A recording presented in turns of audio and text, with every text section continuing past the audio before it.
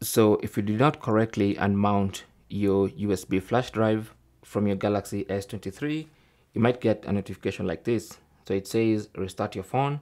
A USB storage device was removed unsafely. So in today's tech tip, I'll be showing you how to safely unmount and remove a USB flash drive from your Samsung Galaxy S23. Okay, so if you have a flash drive inside your phone, we just plug this one in.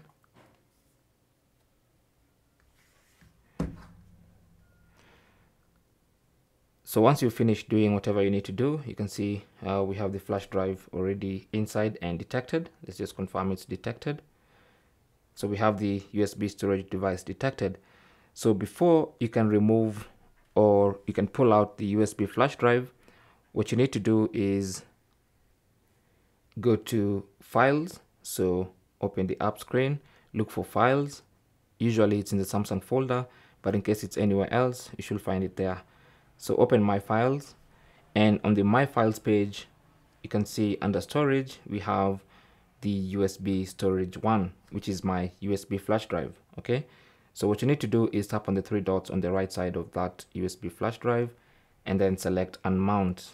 Okay, once you select that, you can see the USB storage device is unmounted, and now you can safely pull out your USB flash drive. Okay, simple as that. That's how to safely unmount and eject the flash drive from your Galaxy S23. Thanks for watching. Leave your comments and questions down below, and good luck.